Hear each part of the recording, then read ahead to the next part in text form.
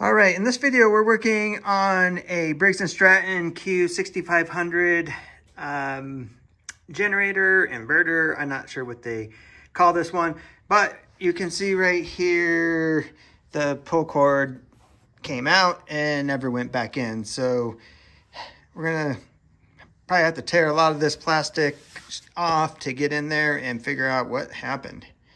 All right, well, I haven't taken one of these apart before, but what I'm looking for is just some screws on the outside on this plastic shell, because we got to get in there. And usually on most of these generators, you know, it's a plastic shell, the screws hold everything on, and once you kind of start popping some things off, it gets pretty evident where everything's at inside. There's a bunch of screws over here. I'm guessing this is the regular, this service panel, getting to the oil and spark plug and this and that. Yep, spark plug, carburetor, oil. We'll just slip that aside. Oh yeah, this is coming loose.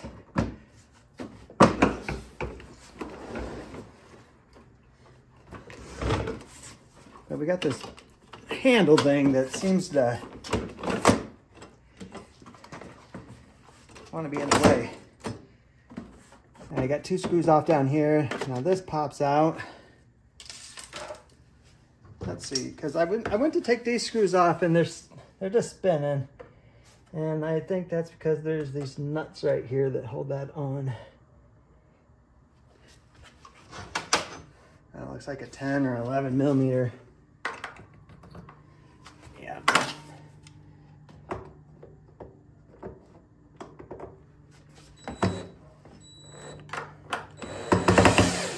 So that'll be interesting putting these back in.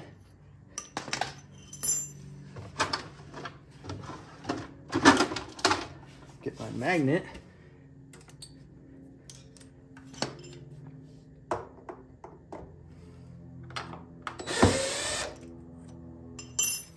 It looks like I found some little 8mm bolts right here on the corner, and I probably gonna guess another one's on the other side.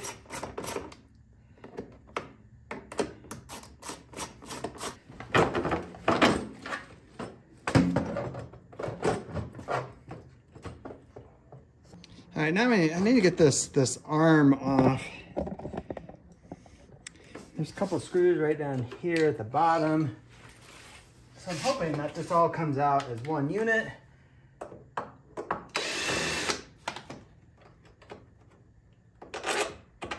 And that big old long screws there.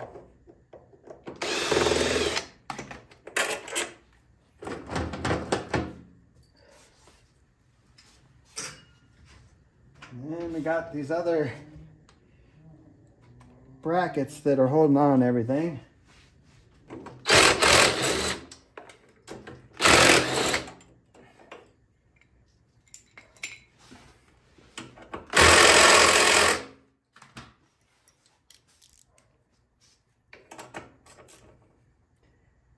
All right, got that off. There's our recoil. So it looks like next, we gotta get this pulled out.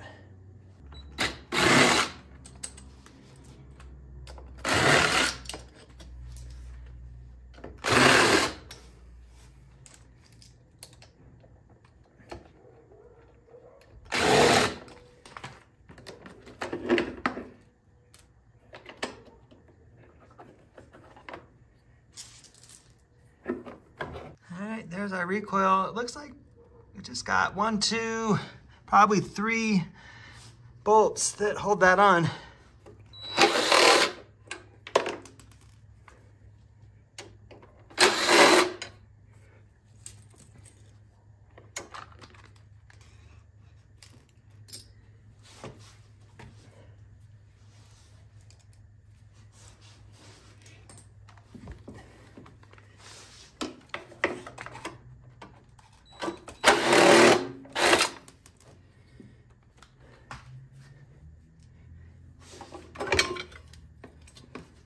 All right, got it out of there. I'm just gonna cut the very end of the string off because the string looks pretty good. It's heavy duty, so we might be able just to reuse that. I just want to get this separated. All right, so now we just got to figure out, like, do we need to replace this whole unit or what? And it's rough in there.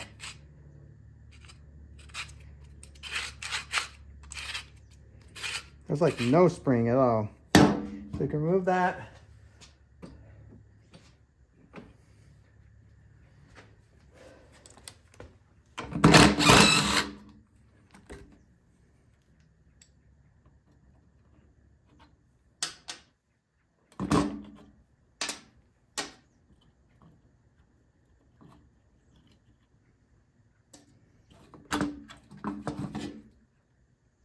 Oh yeah, that spring is toast.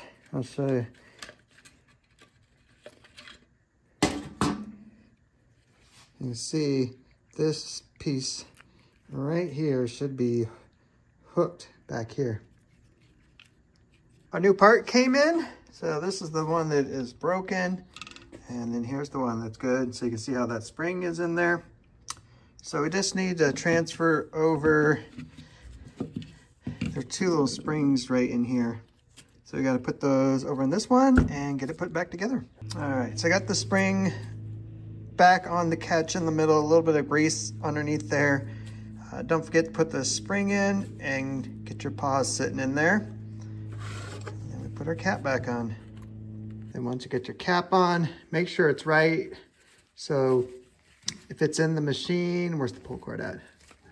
There's the pull cord. It's going to mount like that. So when you pull, it's going to be turning this way. And when you pull it, those paws should pop out. That's what catches the little cup inside. And then when you release, it goes back in. All right, next thing we need to do is put some tension on the spring. How much? How many turns? I wish I knew. We got all this rope and the cord goes all the way, through. I got the handle on it still. So I'm just gonna give it a bunch of turns here until it gets pretty tight, and then we're gonna tie it and see if we got enough turns. If not, then we will put some more turns in it. So the hole is right here and the hole is right there. So we're gonna, actually it's getting really, really, really, really tight there. All right, I think I got it pretty close. And I use a screwdriver. Let's put a screwdriver in there to keep it from going back. And then we fish this through. And then we gotta get it to come through the center. One.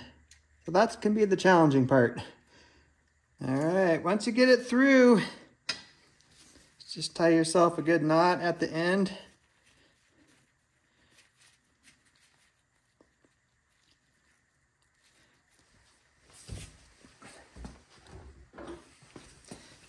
You don't want to go back through.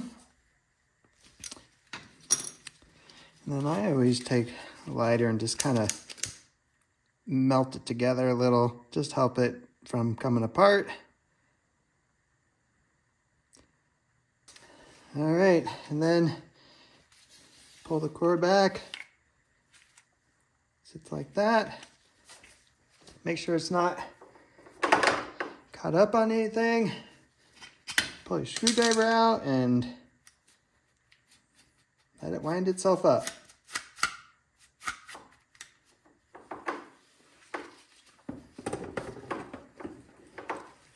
Hope we got enough turns on it.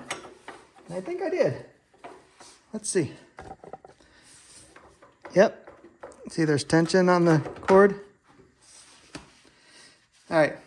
Now to get these 3 bolts, or 3 bolts, back in there to hold that up on there. All right, it is installed. Let's make sure that it's working.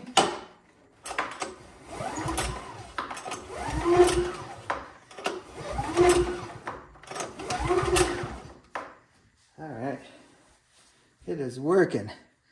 So let's start putting it all back together.